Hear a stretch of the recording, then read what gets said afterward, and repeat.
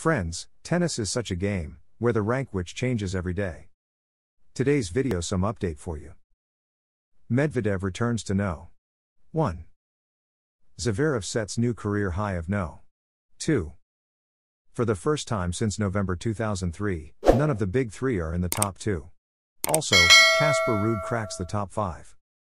With points from the 2020 and 2021 editions of Roland Garros falling off the ATP rankings today, there are some major shakeups, especially at the top of the pack. First, is Daniil Medvedev's return to No. 1.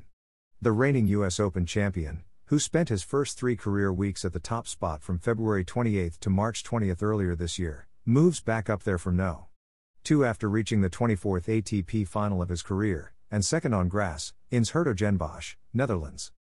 Right behind him is Alexander Zverev, who rises from No. 3 to a new career high of No. 2 despite not playing this past week, but he did reach the semifinals of Roland Garros a few weeks ago, matching his semifinal points from 2021.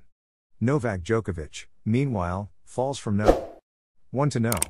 3 after earning 360 quarterfinal points in Paris this year, but seeing his 2000 champions points from 2021 dropping off this week.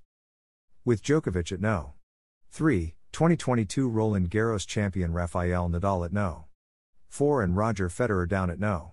68 this week. This is the first time since the week of November 10, 2003 that none of the big three are in the top 2 of the ATP rankings. Andy Murray is back in the top 50 after reaching 70th ATP final in Stuttgart. It's the former No. 1's first time in the elite since returning to the tour in June 2018 after the first of his 2 hip surgeries. In the last 20 years, only one man other than the big three has been able to win multiple Grand Slam titles and reach No. 1 on the ATP rankings. That man is Andy Murray.